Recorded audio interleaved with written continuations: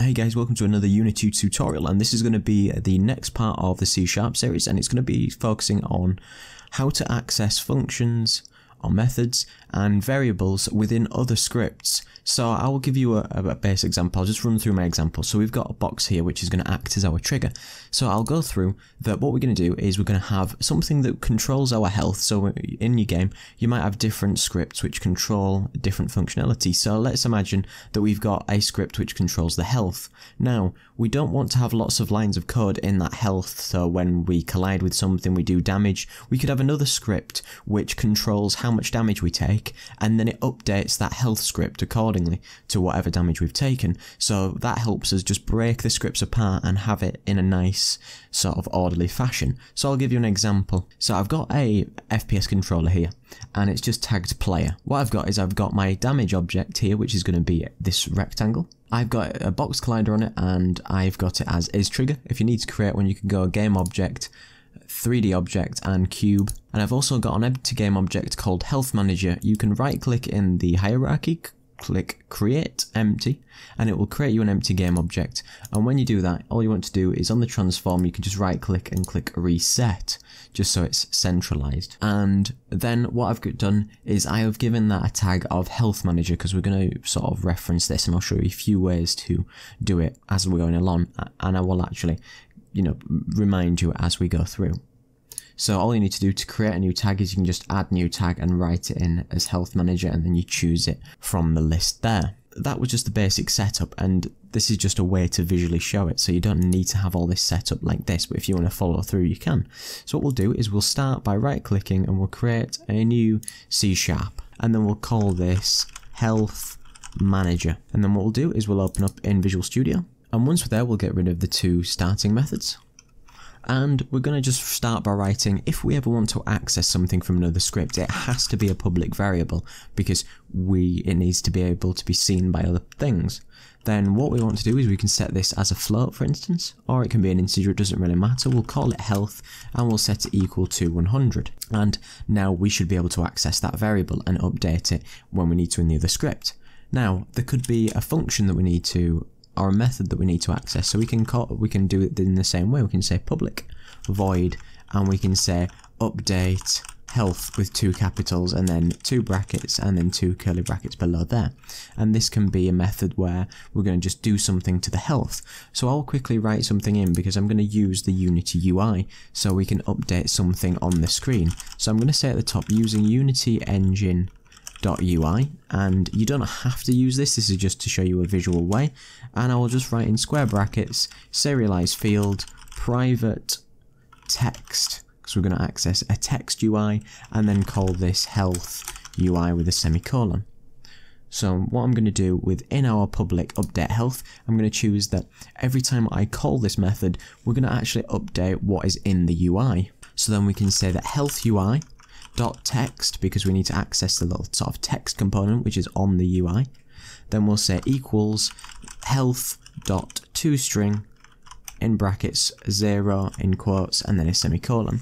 And all that means is that in that health UI, the text component in there, we're giving it the value of health, which would be 100 right now, and we're setting it to a string, and 0 is just a way to specify that it's just a whole number. And the reason why we have to convert a string is because a text field in the health component of the UI is a string value, and this up here is a number or a float, and it won't be able, you can't put a float directly into a string, so you need to convert it to a string, but it doesn't matter for now. Like I said, this is just a visual way to show it. That's all well and good. You only need to really remember that you make a variable public and a method public, and then you'll be able to access them. What we can do, back in our scene again, we can go right click C# and choose damage object, and then we'll open up that in Visual Studio. Now once we're in here, we'll delete the starting methods, and we'll just have, what we're going to do is we're going to have I'm going to write serialized field, and serialized field just allows us to see a private variable in the inspector without making it public. So we'll say private health manager, and this is exactly as health manager spell in your script, health manager, and then we'll just have health manager again, but this time lowercase. So this is just going to be our variable which is going to hold the health manager. We're going to also have another square brackets serialized field, and we'll set this to private float, and we'll call this damage. So we're going to specify a value. Then from here, we can start by writing void start, and then when I press tab, it completed it for me. So it's a private void start, because if we just specify something like this, void, it just makes that it's private, and those in the other script were public. Once we're here, we need to try and find a way to access this health manager, because we need to specify it in the script. Now, what we can do is, let's say we go to the health manager here. We just drag the health manager on to our health manager game object. We go to the damage object, and we go to and drag the damage object script on there. You can see that health manager is looking for an object which is health manager. So what we could do is we could just drag health manager straight into there, and it would find it it would find it for us, so there's no extra code to write. That's a very viable way to do it. Now, if you want to do it all in script, you can say that health manager with the lowercase equals game object dot find game object with tag. Don't make sure that it isn't game objects, it's just the one without an S. Then we can say in brackets in quotes, and we'll look for a tag which is health manager like we specified earlier. Then we can say dot get component, and we'll write 2 angle brackets and then specify the health manager, which is the one that's the actual script. You can see that when we hover over them, they're linked, and we can write 2 brackets and a semicolon. And what this means is that as soon as this script is executed, it will find the health manager automatically with that tag that we specified, and it will find the component on there which is this health manager script. So it means that we wouldn't have to drag it in to the inspector every time, it would just find it for us. To do any sort of damage, we might want to do a trigger event. So we could again do a void on trigger enter, and it automatically fills this in for me. So private void on trigger enter, then in brackets we can say collider other, and we can then say that if other.compare tag in brackets is player in quotes, we can have 2 curly brackets below there.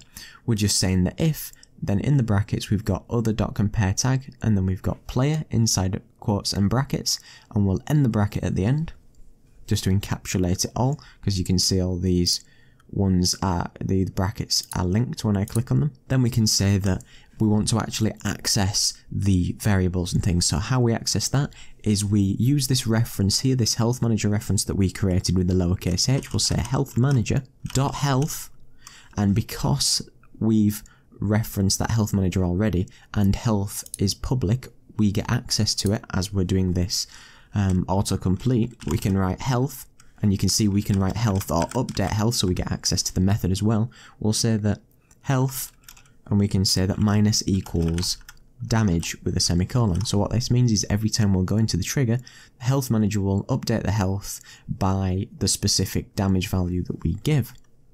Now, also in a similar way, we can say health manager with a lowercase dot update health, and we're going to be calling this method. We add 2 brackets and a semicolon, just as we would if we were trying to call any other method that might be in this script, and it will run this method here. So in this health manager, you can see that health is currently 100, and all I need to do is add my text component there, the health text, and it will help me display it. My damage output, you can see that what I can do is I can get rid of that for now. So you can see there's nothing in there, and it will find it automatically. I'll say that when we run into this trigger, we'll say that we'll do damage of 5. When I press play, you will see that it automatically found the health manager for us. We've still got the damage of play, and we just need to, in the health manager, write a start function to update the health as soon as the game is actually built out. So what we can do is we can press play again, and you can see that up in the top, you can see that the UI is updated, and we can see that it's 100.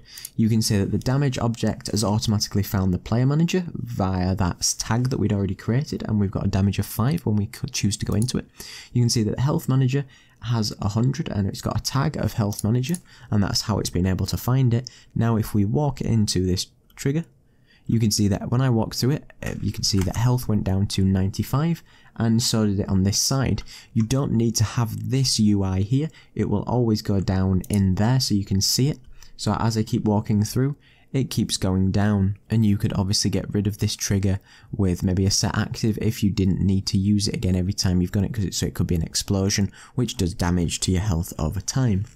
So really, the fundamentals of it are, if you've got something like this, the health manager, variables that are public, or methods that are public if you need to access them elsewhere, and that's fine. Then in your other script that you want to be able to get access to those variables, you can either, you want to create a private reference to the script that you want to get access to. You can drag the game object that you require to get access to this into the inspector, or you can write a simple line which says that we're looking for the game object with a particular tag, and we're going to get the automatic component, which is the health manager. And then from there you can write the shorthand, which is your variable name, dot whatever variable or function you've got, and there you go.